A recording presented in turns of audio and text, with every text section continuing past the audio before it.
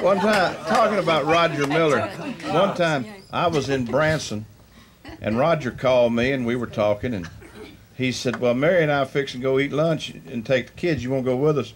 And I said, well, I'm not ready, Roger. He said, well, if you get ready, we're going. And he told me where they were going. I didn't go because I went back to sleep. A year later, almost to the day, I'm back in Branson, and he's there.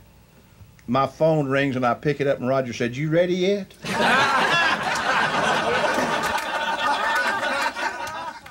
Well, this was after Roger had made it, and he was in the Brown Derby in L.A. one night, and Frank Sinatra was in there.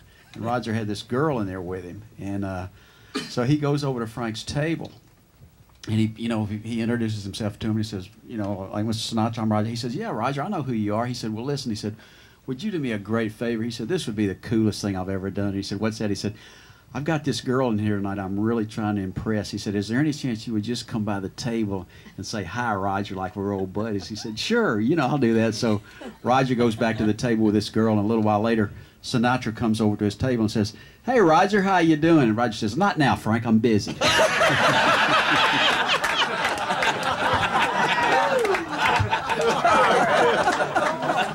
Roger went up behind Ronnie Millsap and put his hands over his ears and said, guess who?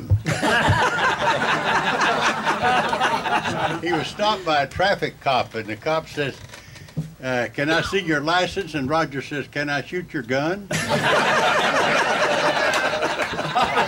I love what he told Johnny Cash that time. He said, don't ever put your pills and your change in the same pocket. He said, I just swallowed 35 cents.